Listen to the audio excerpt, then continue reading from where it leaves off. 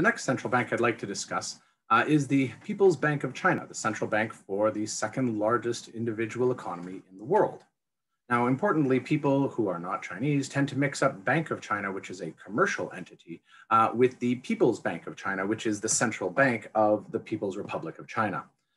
It's worth noting that the original sort of Bank of China was the Republic of China's central bank from 1912 to 1949. This was absorbed into the People's Republic, of course, and led to ultimately was one of the three institutions that was used to build up the People's Bank of China, which was, interestingly enough, the only bank in China from 1950 until 1978, when what we currently recognize as the big four Chinese banks were spun off. These include the China Construction Bank, Agricultural Construction Bank, Bank of China, et cetera. So with these four large Chinese banks that we now recognize today as some of the largest institutions in the world, used to be part of the state monolith that was the People's Bank of China. But it was felt that as part of their modernization drive, starting in 1978, that these banks should try to have a little bit more policy independence in terms of who they were going to lend money to. So even though the four large banks are still state controlled, they do have a little bit of leeway in terms of who they choose to do business with and how they choose to conduct their affairs. Now, the People's Bank of China was the primary banking regulator for the People's Republic until 2003. It's since been replaced by the China Banking Insurance and Regulatory Commission, because what they found was that the central bank was simply wearing too many hats. Right? You remember back in the 1950s and 60s, there was one bank in China, and it was responsible for monitoring all the lending and borrowing that passed through this institution. As the bank began to fracture into more and more entities to provide a little bit of competition in the market, they also felt it was appropriate to remove direct supervision of these banks from the central bank's remit. Now, the People's Bank of China runs the domestic interbank payment system, what's referred to as CNAPS, the China National Advanced Payment System. This is effectively a backbone network that connects all of the major institutions in the country, and it's the rail effectively over which all of the various payment systems in China run. The most visible of these payment systems is what we call UnionPay. It's an interbank settlement system that enables the use of one bank's cards in another bank's machines. We have this sort of system in Canada where you can use your RBC card at a Scotiabank ATM without any sorts of problems, and it's UnionPay that makes that possible in China. You may recognize the logo for UnionPay. You'll see it all over the place. UnionPay is active even within Canada, and in fact has the widest card network in the entire world, giving it a very wide reach for being able to coordinate payments across borders, not just domestically.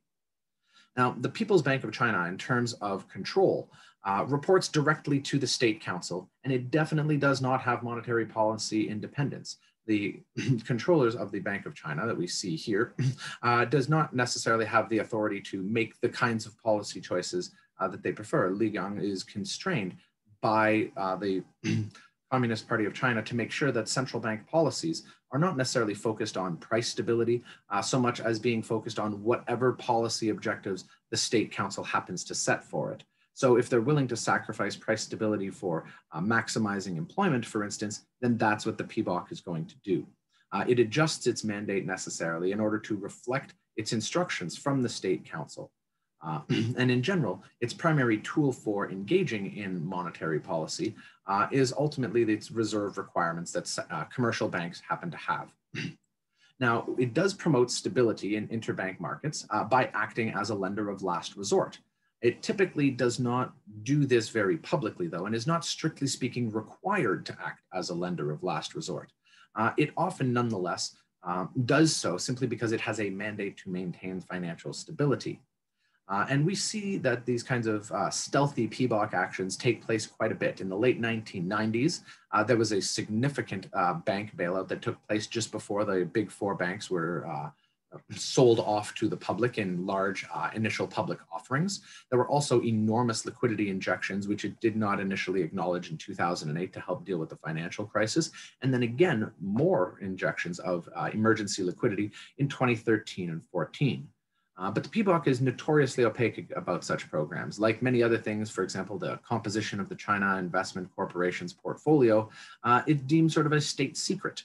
And the idea is that they don't want speculators internationally taking advantage of the central bank transmitting its moves to try to upset the delicate economic balance that China has been trying to achieve.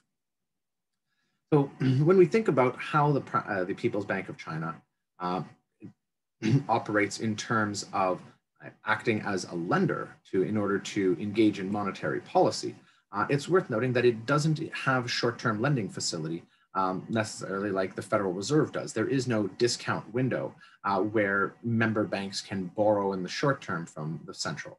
Instead, the People's Bank of China offers one-year deposits and one-year loans and uses the one-year rate as its primary policy instrument, as opposed to necessarily focusing on short-term debts. Now, it's worth noting that over the last decade, we've seen both interest rates on these one-year loans as well as the required reserves being held in commercial banks are on the decline. Reserves at commercial banks have required reserves have fallen from 21% down to 9.5%, and the interest rates on these one-year central bank loans has fallen from 6.5% to just under 4.5% over the same period. And this is largely a policy that's been undertaken by the PBOC in order to limit the impact of decelerating growth and to ensure that there is sufficient liquidity in the Chinese system to encourage the development of the consumer market that the government holds as being an important policy, which would allow it to disconnect to some extent economically from some of its export partners. Nonetheless, we should expect to see a lot more news coming out of the People's Bank of China over the next few years as the Chinese economy continues to grow and the prominence of its central bank continues to rise.